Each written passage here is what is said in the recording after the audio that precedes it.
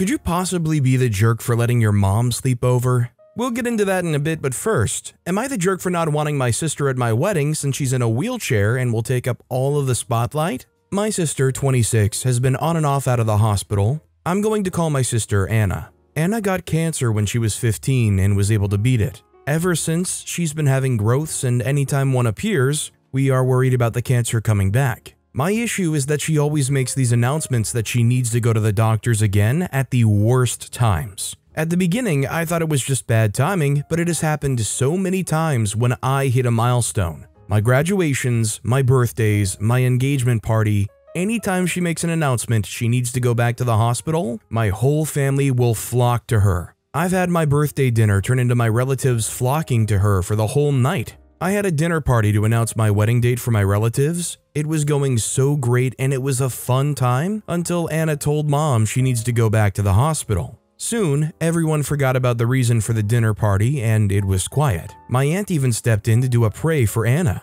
Another event was taken over. I went low contact with her after that. She was invited to the wedding and it's in 2 weeks. I learned today that she's on and off in a wheelchair for my mom/Anna. She'll need to take it just in case for the wedding. I asked if the rest of the family was informed and she told me no. I told both of them they need to inform them. They told me they don't want to worry them and won't do that. I had enough and told them you need to tell them before my wedding. Again, a no. I then informed them Anna is not invited. This started a huge argument about how I'm a jerk, and my point is that I'm sick of her stealing the spotlight. That's what will happen if she rolls in with a wheelchair. I really don't blame OP here, and ultimately I think the best of both worlds is, considering they're saying it's nothing big, it's nothing to worry about, it won't be a big issue, it shouldn't be a big deal, that OP can go and play the whole "oh, I wasn't aware it was a big deal" thing and send out a memo to everybody going to the wedding saying, "Hey, just a heads up guys, this is most likely going to be in and out of a wheelchair. I've been told it's nothing to actually worry about, but I don't want anybody to be surprised.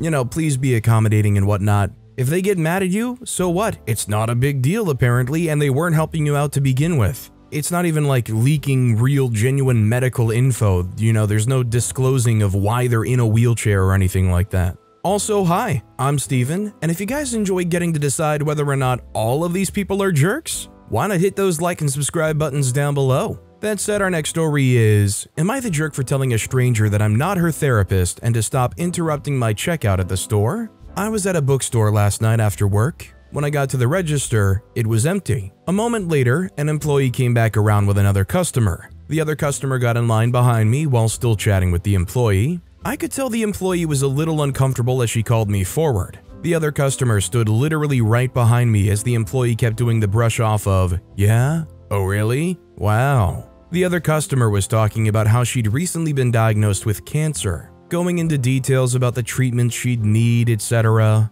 Finally, she was quiet when it was clear the employee was focused on my transaction and trying to ask me the whole, "Do you have a rewards card? Do you want one?" etc. spiel. That was when the other customer turned to me and started giving me the same story. I said I was sorry to hear about her diagnosis and went back to speaking to the employee. The customer still kept talking right in my ear saying, "Yeah, I'm so ticked. Why'd this have to happen to me?" Finally, I told her, "You need to back up and give me some space. Stop interrupting our conversation." She started saying, "I have cancer, I need to vent." I said again, "Sorry to hear that, but we are not your therapists. Back up." She backed up and went silent. Employee looked relieved. I told my wife what happened and she told me I was rude.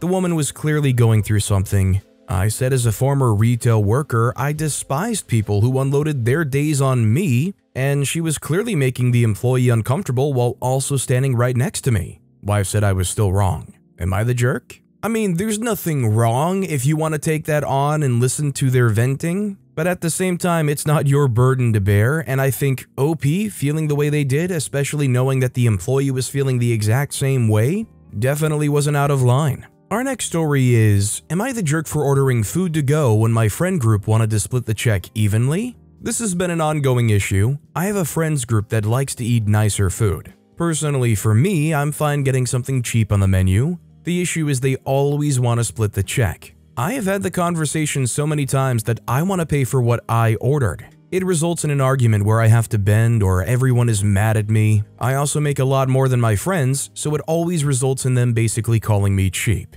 They don't get I want to pay for my meals and that is it. Anyways, we went out to eat yesterday and they all ordered things that were around $30. I got the house salad and my total was around $12. They told the server to split the bill and I didn't want to fight about it again. I asked the server to add onto the bill an entree and a dessert for me to take home. This resulted in my bill going up into the 30s, so they asked me what I was doing. I told them I'm getting more food. They got upset that I increased the price they needed to pay. This resulted in another argument, and they think I'm a jerk. I'm on board with OP here. If you're going to be spending that much because everybody is staunchly believing in we have to split the check, you might as well make it worth your while and take something back home, right? I would just start considering whether or not going out with these people is a good fit for OP.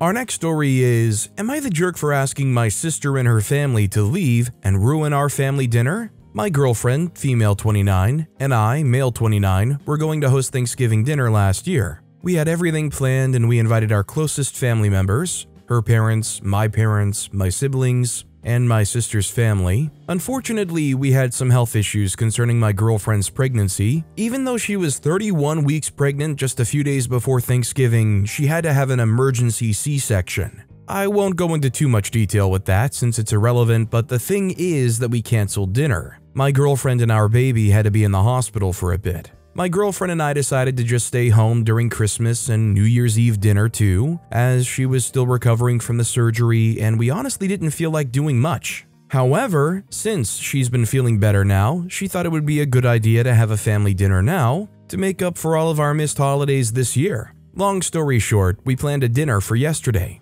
My girlfriend and I are vegan. Usually she doesn't mind too much being around cooked meat, but we prefer not to have it in our home. My sister, female 35, is married and has 2 kids, both boys under 10. My girlfriend and I cooked for everyone, and when our families came, my sister's husband asked where the real food was after we told them what we've cooked, all vegan dishes. My girlfriend is a little oversensitive still, so I took my family aside and kindly asked them to not make any harsh comments like that. They said they'll be careful, and my sister's husband apologized. However, as I was finishing cooking some of our food, someone rang the bell. My sister said, "Oh, it must be delivery for the kids." And yeah, it was. She had ordered fried chicken for her kids since they surely won't like what my girlfriend and I cooked. That caused a big argument between me and my sister since she didn't tell me that she was ordering chicken, which I wouldn't have allowed. The discussion escalated and I ended up asking my sister and her family to leave. After that, my parents also got upset with me and they left as well. We ended up having dinner just with my in-laws and my brother. I feel like I did something wrong because now my parents or sister don't want to talk to me unless I apologize for being an extremist, but I was only trying to keep my girlfriend comfortable and happy in her own house. I need different point of views here, please.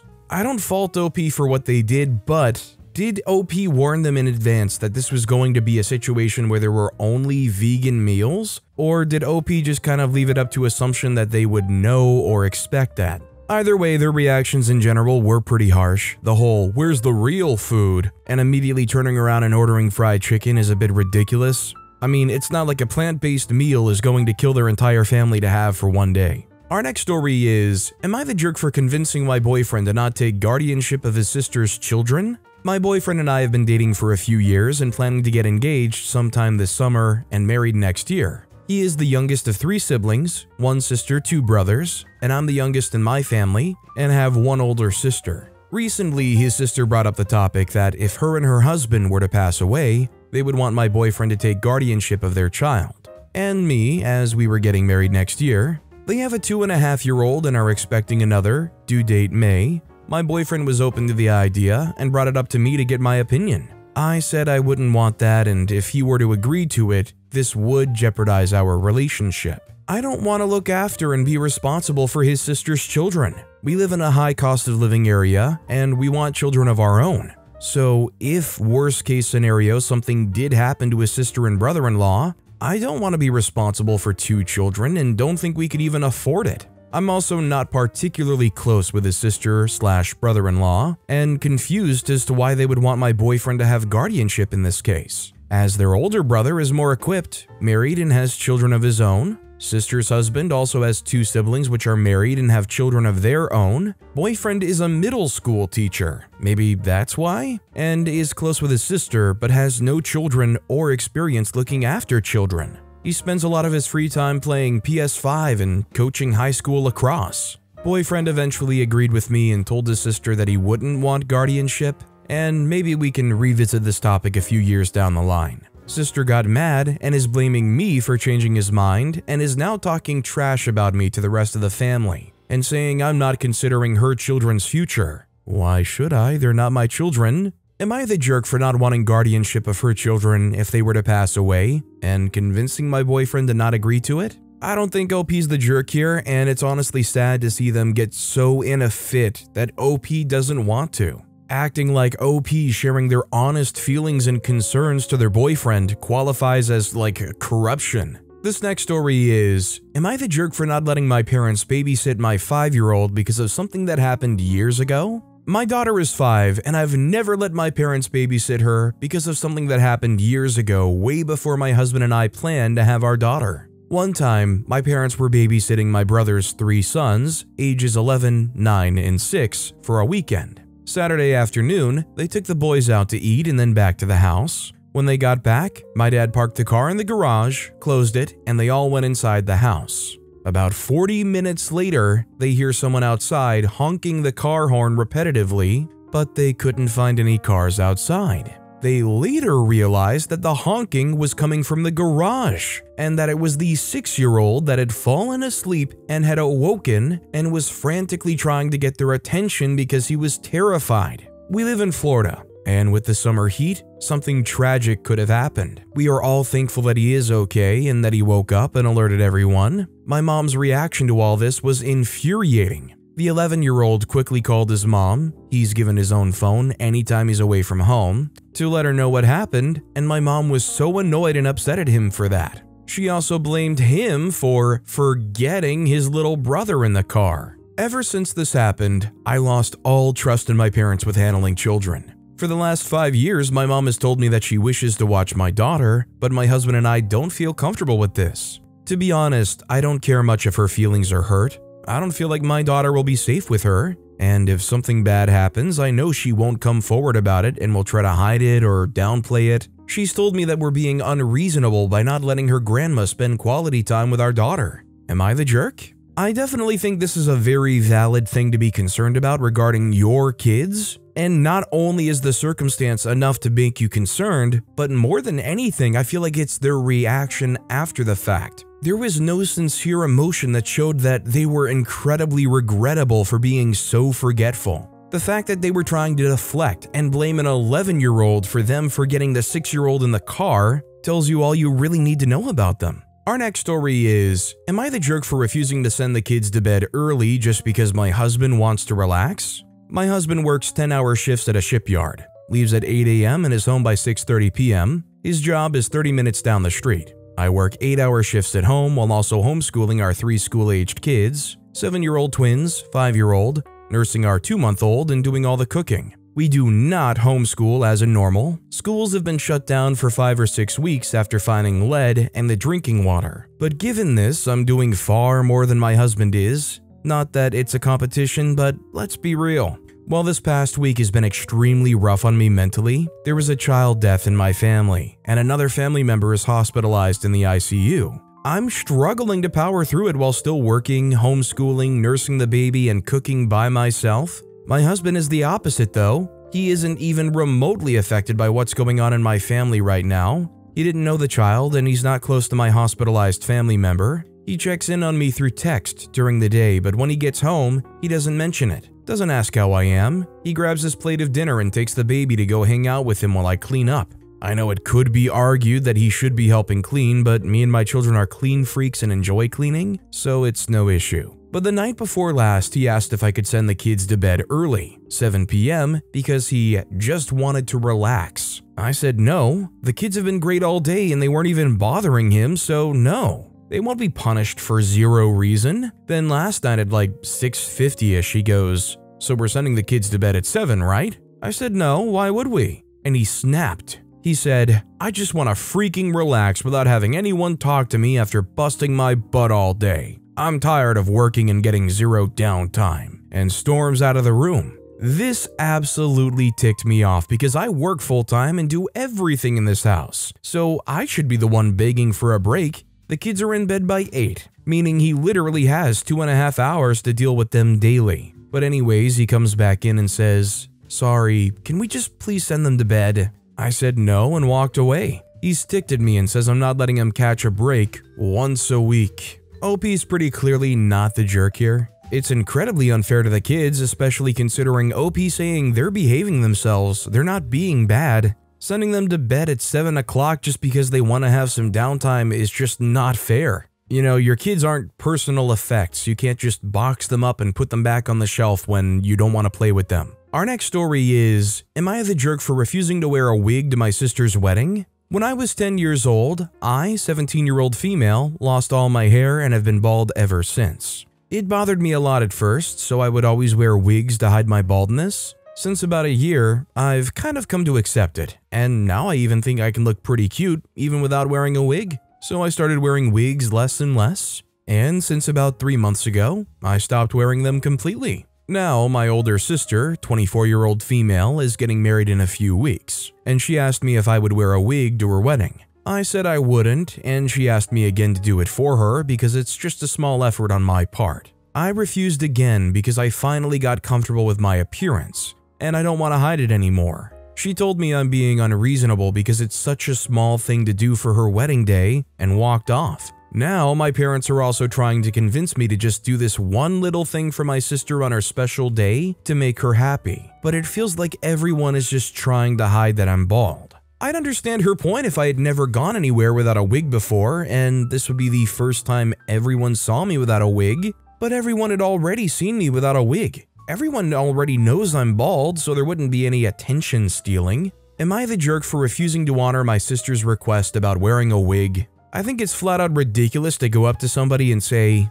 "Hey, can you wear a wig to my wedding?" I feel like it's just about on the same level as going up to somebody and saying, "Hey, can you wear a girdle to my wedding?" I just don't want too much belly showing. Or asking somebody to cover their tattoos up with makeup or something, it's just ridiculous. Our next story is, am I the jerk for telling my friend she's not entitled to a king bed at our Airbnb? So a bit of context, me and my 3 friends have booked a boys trip down to the beach because a few of our other friends will be down there. Well, one of our friends invited his girlfriend, let's call her Jay, without telling any of us till 3 days before the trip. She hangs with us a lot and we're all sweet with her coming. However, the issue is we booked a house with 3 beds, a king and 2 singles. Me and Jay are quite close. Jay is texting me at the moment saying her and her partner will take the king and they'll bring a blow mattress for the person who doesn't get a single. This is where my question comes in. I told her that we would all put our names in a hat and whoever gets picked first gets first pick of beds, and so on till the last person takes the blow up. She has gotten very angry at me saying because she's a woman and in a couple, she deserves the king bed with her partner. I understand this point, but she wasn't originally invited to this trip and no one wants to sleep on a blow-up mattress. So, am I the jerk for telling her she can't claim the king bed? Considering there's going to be 5 people and 3 beds, I don't blame OP for feeling this way when the extra person was tacked on. I mean, maybe she can have an argument about the king bed if things are being split 5 ways now. If she's not paying anything for this Airbnb trip, then does she really have any kind of entitlement to that king bed? She can have one of the singles and her boyfriend can push the air mattress up next to it. Our next story is, am I the jerk for not participating in my fiancé's weird Xmas underwear tradition? This year, I celebrated Christmas with my fiancé's family for the first time. Before we went to my fiancé's parents' house, my fiancé warned me that his parents usually come short in the amount of food they cook for Christmas dinner and that there's often not enough for everyone. What I didn't expect, though, was to be expected to participate in the family's weird tradition. Apparently, they have a long-standing tradition where, instead of drawing straws, they'll throw all their underwear in a bin and then go take turns wearing a blindfold and drawing a pair of underwear from the pile and drawing the smallest pair of underwear correlating to drawing the smallest straw. I had never heard of this tradition. So I felt blindsided right before Christmas dinner. My fiance's mom yelled out that it was time to pull the straws and decide the order of who got to plate up their food first, in case there wasn't enough for everyone. At first, I thought the family was joking when they announced this, so I laughed, which made my fiance get real defensive. I volunteered to get my food last so I wouldn't have to participate, but my fiance just got more annoyed and asked me to just try and be a bit more agreeable. The whole thing was just kind of weirding me out, so I called an Uber and went home. Now things are real tense between me and my fiance, since he now says I made a bad impression by acting like I was too good for their family tradition.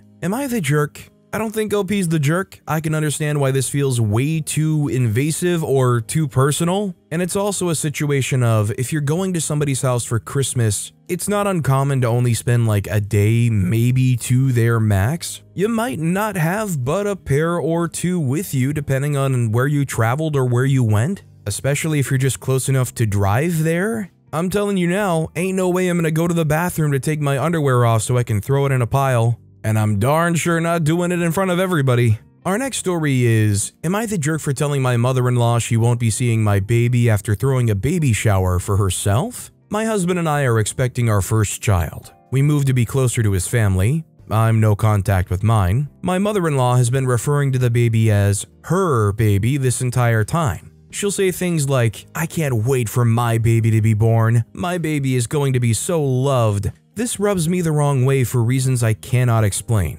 but my husband tells me to ignore her. My mother-in-law wanted to throw me a baby shower and invite her friends. She said they made an agreement a long time ago that they would celebrate each other's kids' weddings and births. My husband and I eloped and declined a reception for her friends since we don't know them. My mother-in-law told me I owed it to her to let her throw the baby shower since I hurt her friends' feelings by not having a wedding reception. I asked if I could invite my friends and she said no, that this was for her friends, and that if my friends wanted to throw me a shower, they could. I reluctantly agreed. My husband and I spent hours on our registry, and my mother-in-law asked for it too so she could share with her friends. She said she forwarded the registry on. She asked me what design I wanted on my cake and cookies. I told her flowers because I'm decorating the nursery in a garden theme. At the shower, they provided me with a mother-to-be sash, and my mother-in-law a granny-to-be sash to wear. I noticed that the theme of the shower was circus animals. The cake had an elephant and balloons on it, and the cookies were animals.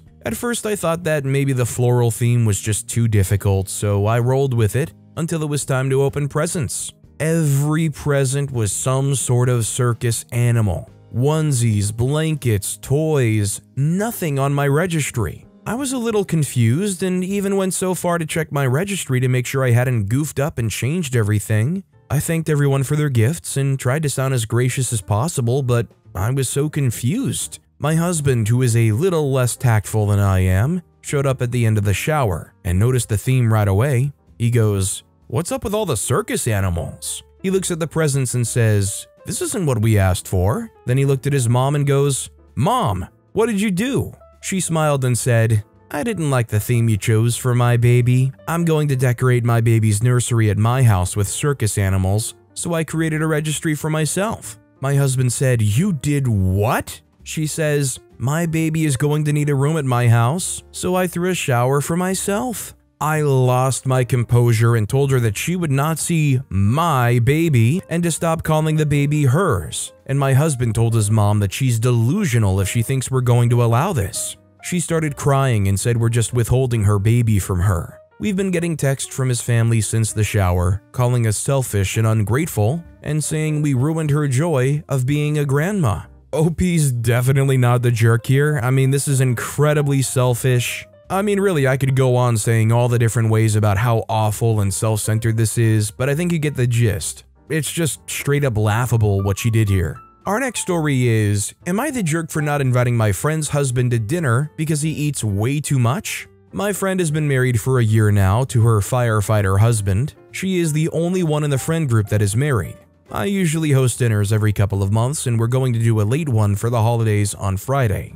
I usually invite him, but money has gotten tight due to the holidays and he eats so much. I understand why, but it always results in my having to do double recipes or I run out of food. So this time, I told everyone that I want to just do a girls' night. This means my friend's husband is not invited. If he isn't there, that there's enough food for everyone without double recipes. She called me up asking why I'm doing a girls' night. I told her the truth, that I can't afford to make double for dinner and her husband eats a lot. She called me a jerk and now she's telling my friends why. Everyone is split and no one is offering to help with the food bill. OP added in the comments that every time he came over, he would eat 2 to 3 servings. I mean, in general, it just doesn't sound like a very considerate guest and very reasonable as to why you wouldn't invite them back. Especially if they know that that's an issue and they're not willing to try to help compensate for any costs that may incur, or maybe help in providing some of the ingredients or whatnot. This next story is, am I the jerk for letting my mom sleep over?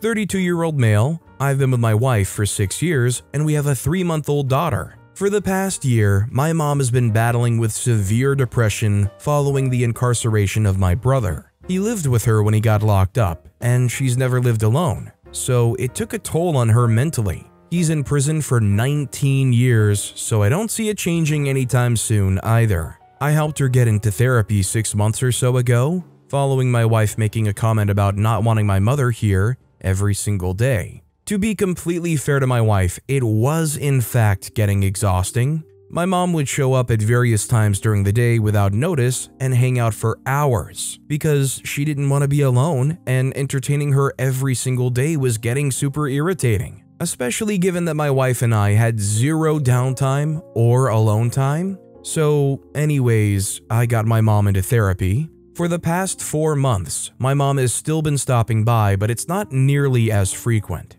She got a boyfriend now, so she's only been stopping by once or twice a week and doesn't stay for more than an hour. My wife still hates it, but says she will take this over how it was any day. But 2 days ago, my mom showed up in hysterics. She was completely inconsolable. Her and her boyfriend were fighting, and I guess it just made all her mental anguish flood back. She asked if she could stay the night. I ran it by my wife, who said, "Whatever," and locked herself away in the bedroom. She hadn't gotten any sleep the night before. I told my mom, "You can stay the night, but you need to leave in the morning. I'm going to be honest with you. My wife doesn't want you here. She hasn't been sleeping and this is inconvenient." She said she would leave first thing in the morning, but the next day she was even worse than the night before. She was freaking out and hyperventilating because she didn't want to go home to an empty house. Said she hadn't slept at all. She was afraid of driving on no sleep, etc., and asked if she could take a nap in our bed so she could be arrested for the drive.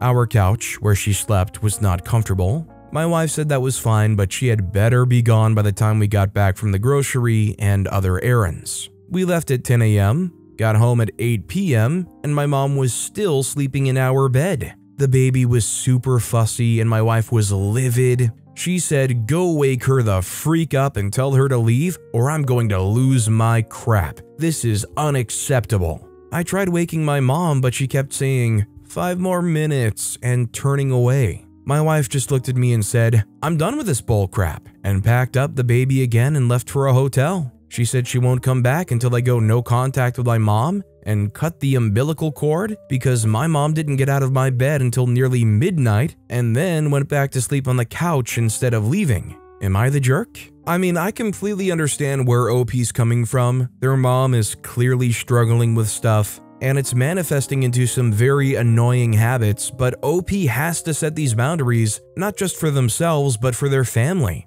Their wife clearly is already far beyond that limit. If OP can't set those boundaries and enforce them, they may be at a serious risk of losing their whole marriage. The question now for OP is, what's more worth it to them? Acquiescing to their mom and letting their mom walk all over them in this situation, or setting those boundaries and having your marriage still? But with that being said, that's all the time we have for today. Now, if you want to hear another absolutely crazy Am I the Jerk Here story, check out that video on the left. Or if you missed my latest video, check out that video on the right. That said, I'll see you all next time with some more stories.